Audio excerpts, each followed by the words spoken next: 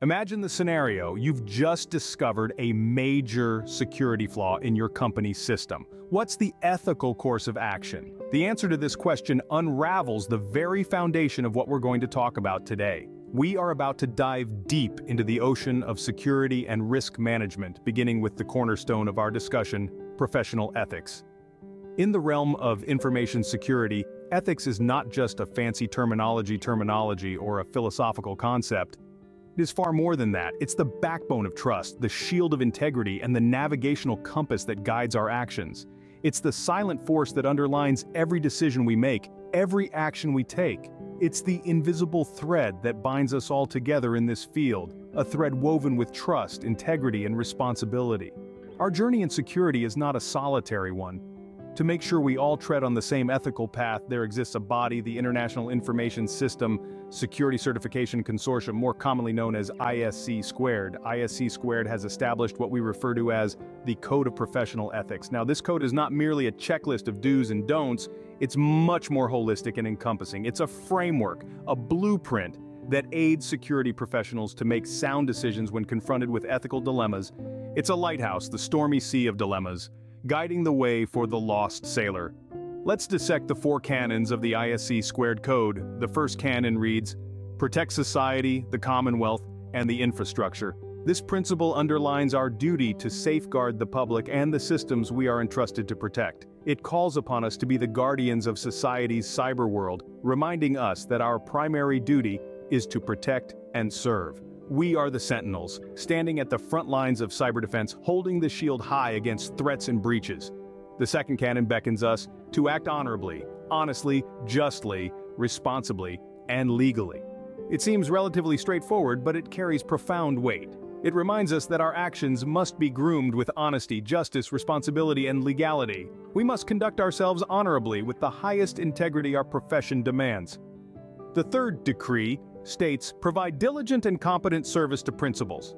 This principle nudges us to constantly strive for excellence and professionalism in everything we execute. We are not just professionals, we are the standard bearers of our industry, defining the levels of dedication, diligence, and competence. The final canon advises us to advance and protect the profession. This principle encourages us to be the torchbearers of our profession, fostering a professional environment that promotes growth, respect, and integrity. We must not only protect our profession, but advance it, nurturing a culture of continuous learning, improvement, and respect. Now, let's turn our attention to the Organizational Code of Ethics. While the ISC² code provides a broad ethical framework, each organization will have its own specific code of ethics. This code is meticulously tailored to cater to the organization's unique needs, challenges, and culture. It's a compass that helps employees navigate ethical dilemmas specific to their roles within the organization and the organization they pledge their service to. Remember, ethical decisions might not always be the easiest to make. They often require courage, integrity, and a deep sense of responsibility. But these decisions are crucial to maintaining trust in this field, building an environment that thrives on honesty, integrity, and professionalism. As we continue to delve deeper into the world of security and risk management, let's promise ourselves to keep ethics at the forefront of our minds. After all, without ethics, what are we securing? What? Ever wondered about the pillars of security? We're about to break them down. Before we delve into the nitty-gritty, let's first visualize what these pillars stand for. Picture them like a fortress, protecting your precious treasure, your data. Each pillar holds its own significance and contributes towards robust security. The first pillar we'll be considering is confidentiality. As the term suggests, confidentiality is all about keeping secrets. Secret. It's about hiding your precious jewels in a safe. It's about storing your treasured memories in a diary, tucked away from prying eyes. Now let's take this concept and apply it to the world of data. In this context, confidentiality is the guarantee that your personal or institutional information is accessible only to those who are authorized to view it. It's about ensuring that your data, your digital secrets, are well guarded. Imagine you're a magician. You wouldn't want anyone to know how your tricks are done, right? That's confidentiality in action. The second pillar is integrity. This is the assurance that the data you're dealing with remains accurate and consistent over its entire life cycle. Picture a complex, ancient manuscript. The scribes who wrote it would take great care to ensure that every copy made was identical to the original, and that no information was lost or altered. They were guardians of information, ensuring its integrity across centuries. Now imagine that you're baking a cake and you decide to follow your grandma's secret recipe. You wouldn't want anyone to meddle with it and change the sugar to salt, would you? That's what integrity in security is all about, making sure the data remains untampered and true to its original form. The third pillar, availability, is just as crucial as the first two. This one is pretty straightforward. It's about ensuring that the data or services are available when needed. Imagine a well-stocked library filled with books. Those books are of no use if the library is always closed. Availability and data security is very similar. Think of it like this: you wouldn't want favorite coffee shop to be closed right when you need your morning caffeine fix. Similarly, in the world of security, we want to ensure that our data and services are accessible whenever they're needed. The fourth pillar of security is authenticity. This is all about being genuine or original. In the art world, authenticity is deeply valued. It's like buying a painting and wanting to be sure it's not a counterfeit. In the realm of data security, authenticity holds a similar importance. We use various techniques to ensure that the data, transactions, and communications are genuine. Authenticity is like a stamp of approval that reaffirms the integrity and confidentiality of data. Finally, we have non-repudiation. It's a fancy term that simply means one cannot deny their actions. It's like signing a contract. Once you've signed it, you can't deny that it was you who signed it. Similarly, in the digital world, non-repudiation provides proof of the integrity and origin of data, ensuring that the parties involved cannot deny having sent or received the data. Non-repudiation, in essence, is an undeniable record of digital transactions. It's like a tangible receipt for your digital interactions, which you can't deny owning. So, in a nutshell, these are the key concepts that form the backbone of security. Keep them in mind as we navigate through this journey. Let's talk governance. Does it sound dull? Not quite so. Is it vital? Undeniably yes. Governance, especially in the realm of security, is not unlike the maestro of a grand orchestra. Picture this: the violins, cellos, and flutes, each capable of producing stunning music independently. Nevertheless, it's the maestro who masterfully brings them together, orchestrating a harmonious symphony. This symphony is a metaphorical representation of your organization, and the instruments symbolize the various departments that constitute it. When put into the perspective of an organization, we have various departments, all different in their function and purpose. They are like the violins, cellos, and flutes of an orchestra, capable of producing results independently, each in their own unique ways. However, without a conductor, without governance, each department might be marching to the beat of their own drum, causing a disarray rather than a coordinated effort. This can result in a chaotic noise rather than a beautiful, harmonious melody. It's a cacophony that lacks the unity and direction necessary for a successful symphony, or in this case, a successful organization. This is where security governance comes into play, serving as the conductor. The governance aligns security objectives with the overall corporate strategy, ensuring all departments are operating in sync. It ensures that all departments, like different instruments in an orchestra, are not just playing their own tunes, but are working together to create a harmonious melody. The aim is to ensure that everyone is singing from the same hymn sheet, working towards a common goal in unison. However, just as a symphony isn't a one-size-fits-all scenario, neither is governance. This is the point where the concepts of scoping and tailoring become relevant. Scoping essentially involves determining the reach of your security initiatives, while tailoring refers to customizing these initiatives to fit your organization's unique requirements. It's not about forcing your organization into a preset, standard-sized security framework, but rather about crafting a framework that is tailored to perfectly fit your organization's needs and structure. Now let's delve into the notions of accountability and responsibility. These two terms might sound similar and are often used interchangeably, but their meanings are as distinct as salt is from sugar. Accountability is about ownership, responsibility, and answerability. It's the who in the question, who will answer for this? It's about establishing who will be held accountable when something goes wrong, who will take the fall. Responsibility, on the other hand, is about action. It's the what in the question, what needs to be done. It's about determining the tasks that need to be carried out and who is responsible for executing them. It's about establishing roles and tasks and assigning them to the right people. In the realm of security governance, both accountability and responsibility are crucial. We need individuals who will take ownership, be accountable, and ensure necessary actions are carried out. Lastly, let's touch upon due care and due diligence. These two terms are akin to the two sides of the same coin. Due care is about doing what a reasonable person would do in a given situation. It's about taking the right actions, making the right decisions. Due diligence, on the other hand, is about doing your homework. It's about taking the necessary steps to identify potential risks and mitigating them beforehand. It's about doing everything you can to prevent problems before they occur. In essence, good governance isn't just about ticking boxes. It's about creating a structure that supports a robust security strategy. It's about orchestrating a harmonious symphony where each department plays in perfect harmony with the others, all working towards a common goal. It's about fostering of accountability and responsibility where everyone knows their role and does their part. It's about exercising due care and due diligence to mitigate risks and prevent issues before they occur. And ultimately, it's about leading your organization towards success. Navigating the terrain of compliance can be daunting, but don't worry, we've got the map. It's like embarking on an adventure through an intricate maze, each turn revealing a new aspect that needs careful attention and understanding. We must begin by acknowledging that the concept of compliance is far from being a one-size-fits-all solution. Let's explore what lies beneath the surface of compliance.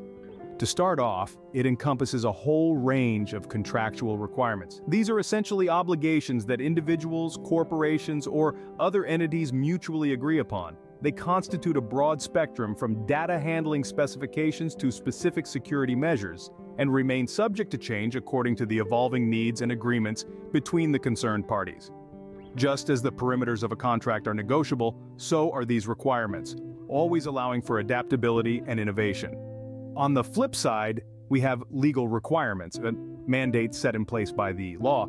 These are non-negotiable rules enforced by legal authorities that govern how we interact with critical assets, such as data protection regulations or cybersecurity laws. These laws vary from region to region, crafted to suit different legal, cultural, and social landscapes. Understanding these is understanding the unique context they've been molded by, providing a broader perspective on the necessity and application of compliance. Then we approach the realm of industry standards, which are essentially best practices adopted by organizations within a particular industry. They're the cool kids on the block, trailblazers of the industry. Everyone wants to emulate them. These standards are often the product of years of cumulative wisdom and experience, shaped by the joint efforts of several organizations to create a secure, efficient, and inclusive work environment. Adhering to these standards is not just about compliance. It's about being part of an industry-wide movement to improve and innovate. There are also regulatory requirements, directives handed down by regulatory bodies to ensure organizations maintain a certain level of security. They're the strict but caring guardian, ensuring we're safe, secure, and doing what's best. These requirements act like a watchful lighthouse, guiding us safely through the dark, uncertain waters of our respective industries, eliminating potential risks, and encouraging a culture of vigilance and preparedness. Now, let's shift gears and delve deep into the realm of privacy requirements. In our hyper-connected digital world, the importance of privacy can never be overstated. Understanding privacy requirements isn't just about compliance. It's about respecting and upholding the rights and freedoms of individuals.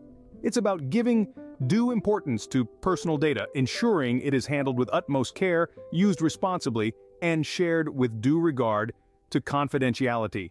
Compliance is a multifaceted beast, no doubt. It's not just about ticking boxes or whittling down the potential for fines. It's about being able to understand the essence of these directives, rules, and regulations, and integrating them into your organizational culture.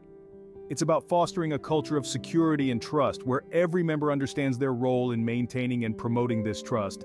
It's about realizing that in our interconnected digital world, every action, every decision has a ripple effect on the entire network. Organizations need to keep abreast with regulations like the General Data Protection Regulation, GDPR, or the Organization for Economic Cooperation and Development, OECD, guidelines. These regulations provide clear-cut rules for how personal data should be collected, stored, utilized, and disseminated. They require organizations to be transparent and accountable in their practices, reinforcing the culture of trust we talked about earlier. In summary, compliance is about more than just navigating a maze of rules and requirements. It's about understanding the spirit behind these guidelines and integrating them into your organization's ethos. It's about fostering a culture that values security, trust, and responsibility. Always remember, compliance isn't just about avoiding fines. It's about building a culture of security and trust. The law and information security, it's an intriguing and intricate relationship. Let's take a deep dive and untangle this complicated web. When it comes to safeguarding valuable information, a variety of legal instruments are available to our advantage. Consider trade secrets, for instance. These are valuable pieces of information for an enterprise that, if known to competitors, would give them a competitive advantage. Trade secrets can include manufacturing or industrial secrets and commercial secrets.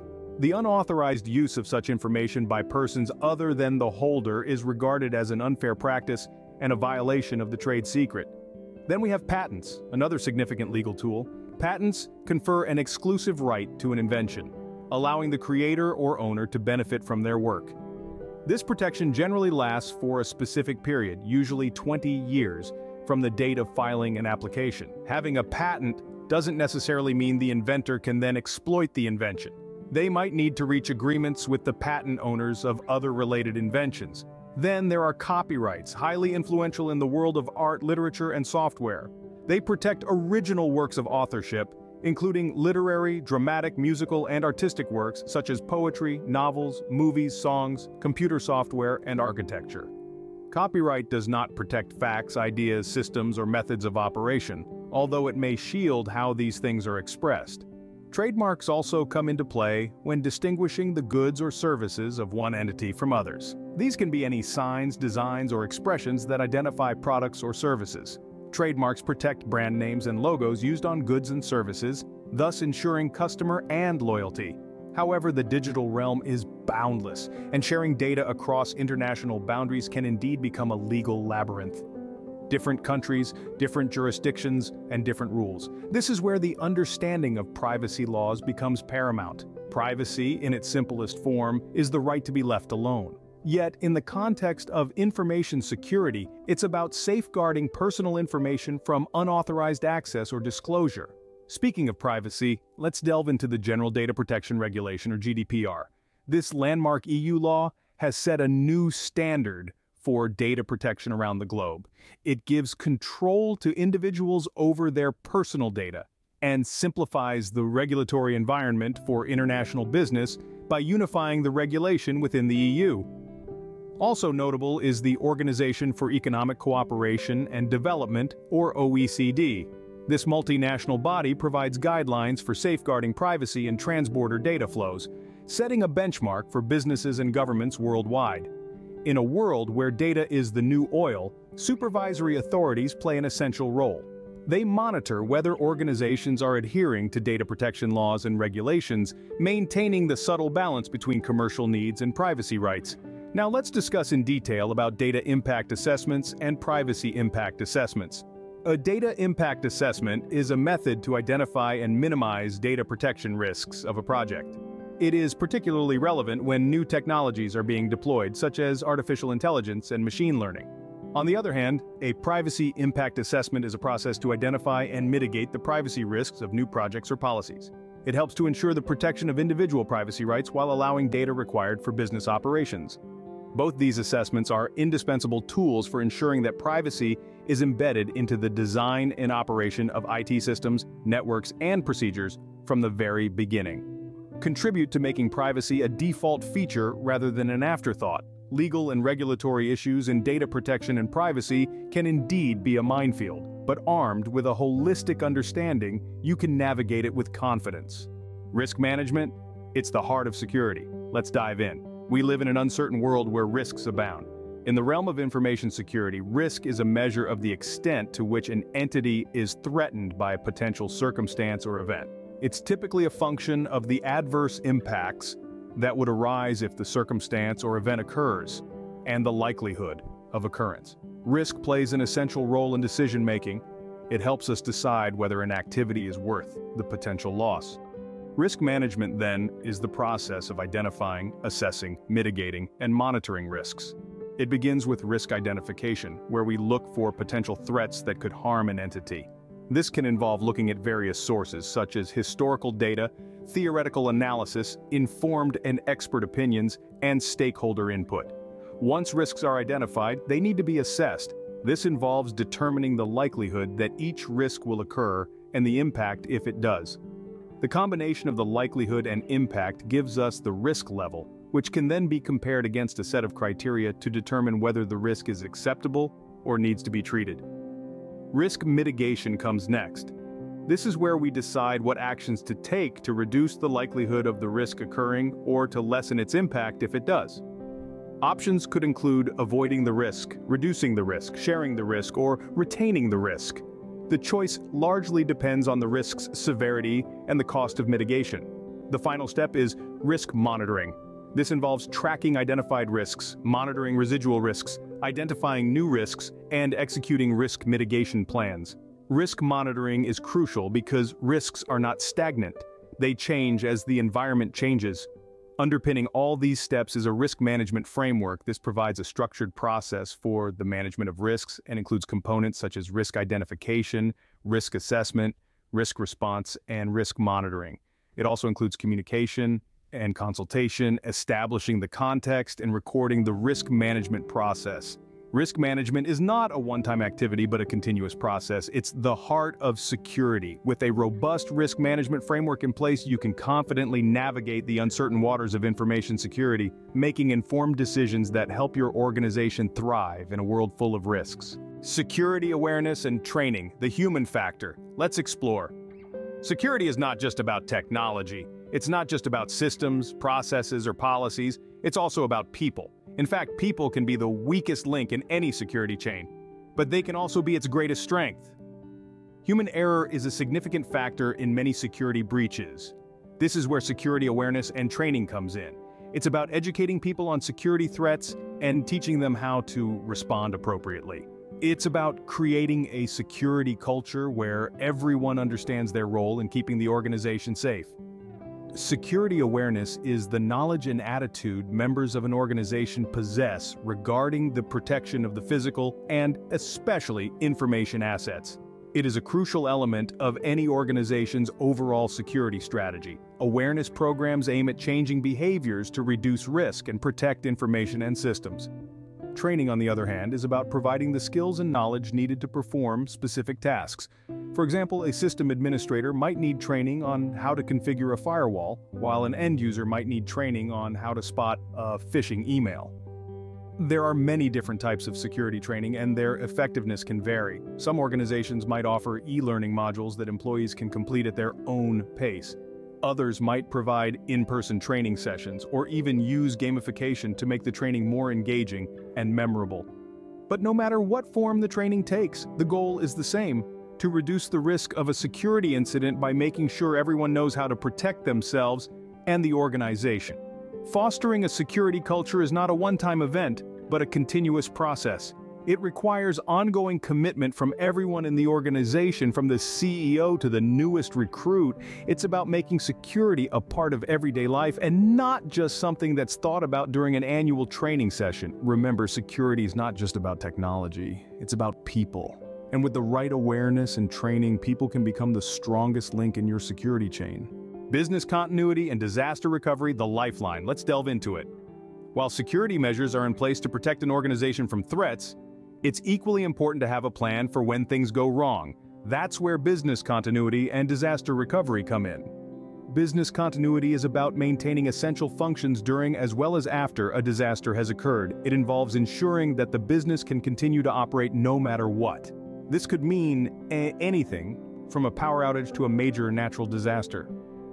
On the other hand, disaster recovery is a subset of business continuity. It's the process of restoring all critical functions after a disaster. This could include recovering data, hardware, and software, as well as connectivity to outside services.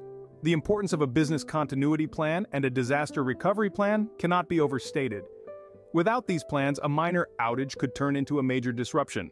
A business that can quickly return to normal operations after a disruption will not only save money, but it could also save the business itself.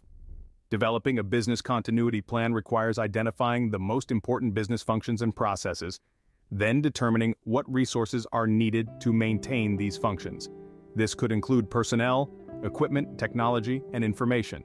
Similarly, a disaster recovery plan involves identifying the IT equipment and systems that support critical business functions. The plan should outline how to recover these systems and resume operations as quickly as possible. Once these plans are developed, they should be tested regularly to ensure they are effective.